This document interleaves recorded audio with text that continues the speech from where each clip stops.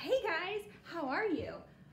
Well, we've got a bunch of fun stuff planned for you. So Miss Simpson, are Yes. you ready? I'm so ready. Yay! Let's do it. Okay. Well, And today's Friday. oh, phew, so excited. Today's Friday. That means it's the weekend. Yeah. I want to get outside this weekend. I do too. It's been so beautiful out, riding bikes, playing with sidewalk chalk, all that fun stuff. I love it. Well, so this week we've been reading lots of books. Do you happen to have any favorite parts of books you've read? Well, as you know, Amelia Bedelia and I have a few things in common. Sometimes we do silly things, not really on purpose, like make brownies, or apparently my tea cake was wrong. I really like Amelia Bedelia, and she does some funny things, and I have some favorite parts in her book. Well, guess what? We all get to read books that have favorite parts and do different things that really help us to uncover really cool opinions about books. So here we have this anchor chart about talking about different ways that we can have opinions on books. And remember, opinions, they're not facts. They're what you believe. I have a lot of opinions. Me too. Sometimes too many. But anyways, so we have books, or we may have opinions about books with the characters. Oh yeah, yep. I have an opinion about Amelia Bedelia. What's that? She's really funny. She is. She's hilarious as the letter that I sent you. That's like a shade of meaning. Oh my goodness. I like that word, So hilarious. fun. Do you ever have an opinion about a favorite part? I do. In fact, that's what I want to write my opinion on today about the Amelia Bedelia book we read. I love that book. So, the last thing that we can have opinions on are pictures. And we're going to use the pictures and our favorite part to write an opinion letter today. When you're reading, you should always use the pictures to help you learn more about the story. They're so fun. Sometimes I like to go on a picture walk before I start reading. Like a sneak peek. Oh, love that. It's so fun. I You love get that. to see all the pictures Yeah. and I get a good understanding of the book and the the main characters. facial expressions. Yes. It's really good. Yes. So last time that we met up, I wrote a letter to you about Amelia Bedelia's character. I got it. Did you like it? I loved it.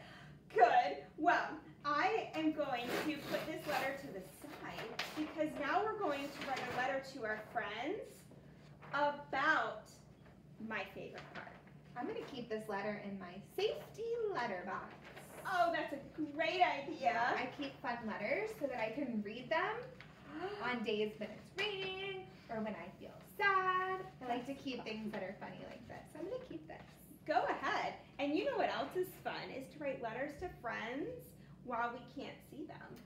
So even when we're not writing letters about books or characters or favorite parts, we could write letters to friends about how your day's going or a picture.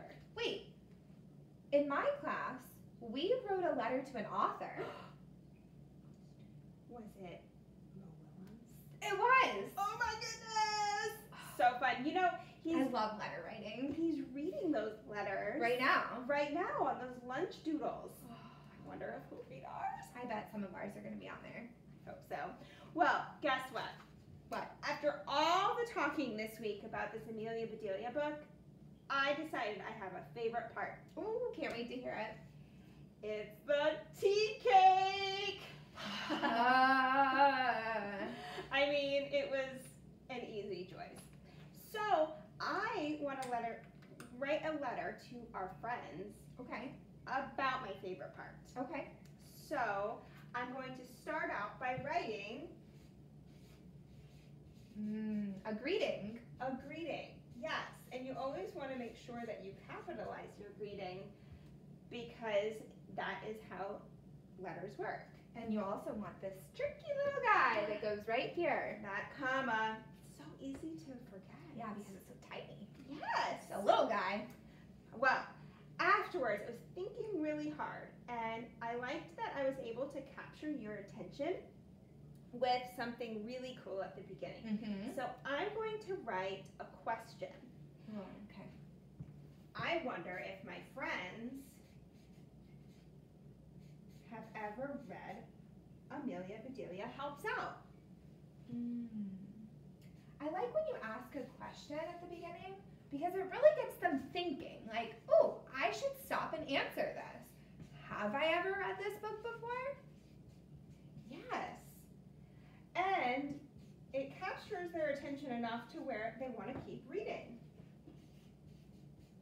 That's good. And I love that you started it with a capital letter. And you ended it with punctuation.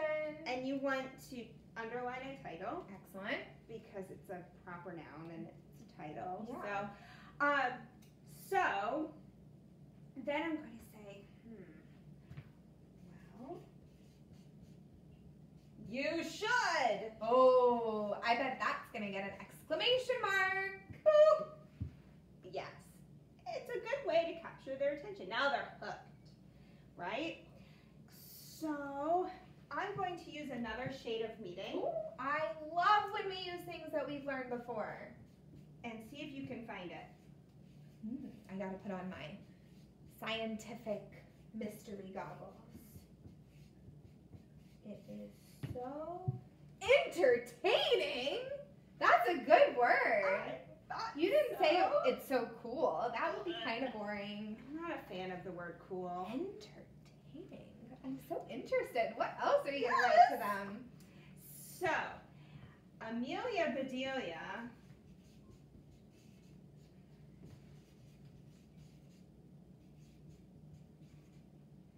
she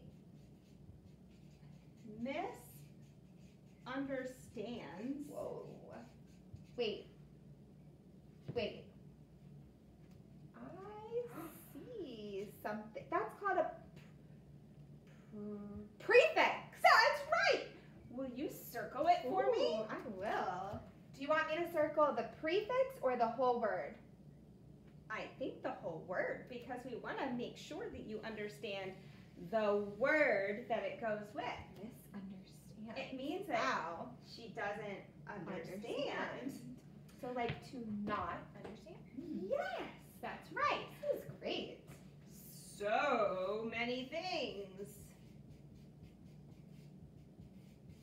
So we have a prefix, a shade of meaning. We're just loading it up. It's a really good letter. It's fun. Our friends are gonna love it. I hope so. I'm going to tell them what my favorite part is. Favorite part was, let me look into the book. It was when she made the T-E-A. And see, I thought it was just like the letter T, like the brown E. I need to read a little more carefully. Oh yeah, she. Oopsies. Ooh, good writers correct themselves. I love that. She mixed and remixed. What? You did another one! Another Yes. prefix! Does this mean she mixed again? She did. Remixed! Good job. The T into the pre-baked mix. Yes? Yeah. Circle it. You know what my favorite thing about pre is? Is that pre is a prefix. That's funny. So funny. Makes it easy to remember. Yeah, it sure does. I thought This is a really good letter. this was very silly. Silly, Amelia Bedelia. I think I'm done. That was really good. It has my opinion in it Yeah, but too. we have to put something at the end. Like closing. Oh, closing. And you gotta sign your name. They gotta know who it's coming from. Your friend, Mrs. Oh, Go. that was so good. Woo! That's a long letter. Well, I wanted to get across my opinion. I thought it was silly. That is really I really silly. liked it. I thought it was a really good book. It was entertaining. Mhm. You told us why it was entertaining. Yeah, and I even put in some prefixes. Woo, woo. Yeah. And you told about your favorite part. That's so important. I love that. Oh, I'm so glad. I have a book, Ooh, it's a good book. and this is called A Piglet Named Mercy. And I was thinking that our friends could maybe pick their favorite part, and they could write a letter just like you did. I think that's a great idea. And you know, that's a really good book. It's about Mercy, like Mercy Watson. We've read one of those in my class. I know. I've read it too. It's so cool. It's funny. I bet there's a lot of favorite parts that we can find in this. Are you ready? I am. A Piglet Named Mercy. It's written by the same author. The pictures look the same too. Mr. Watson and Mrs. Watson lived in a house on Deckawoo Drive. Deckawoo Drive was an ordinary street in an ordinary town. And Mr. and Mrs. Watson were ordinary people who did ordinary things in ordinary ways. I like the word ordinary. One day, Mrs. Watson said to Mr. Watson, "I wonder if we aren't just the tiniest bit too predictable." Ooh. Predictable? Us? Said Mr. Watson. Surely not. It's just that sometimes I wish something different would happen, said Mrs. Watson. Things are just fine as they are, said Mr. Watson. But then something different did happen. Ooh, I like the picture. This picture gives a lot of information. It does. I like that. Caution, pigs. Ooh. There he goes. Yikes. Someone very small and not at all ordinary found her way to the Watsons' house on Deckawoo Drive. That's cool.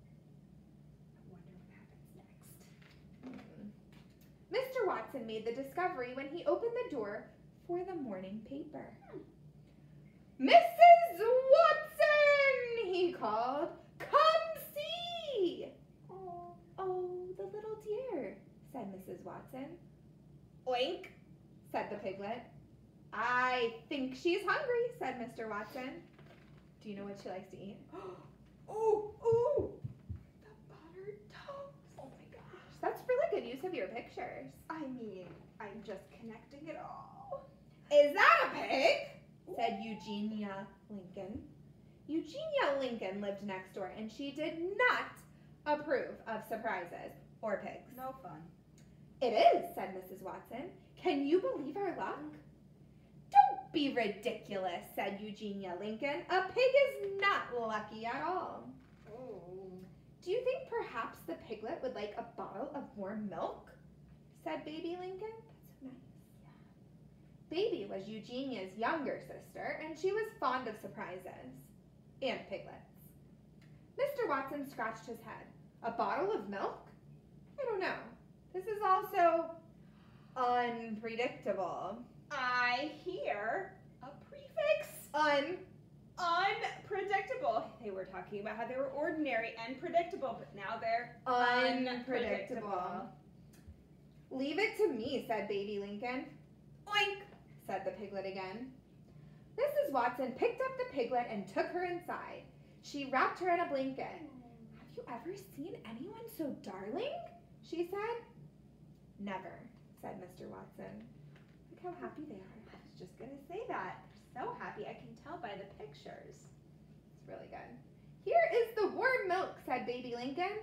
"I have it right here." Ooh. Eugenia said, "This is absurd." I can tell by the pictures what the characters are thinking. I don't think she's happy. No.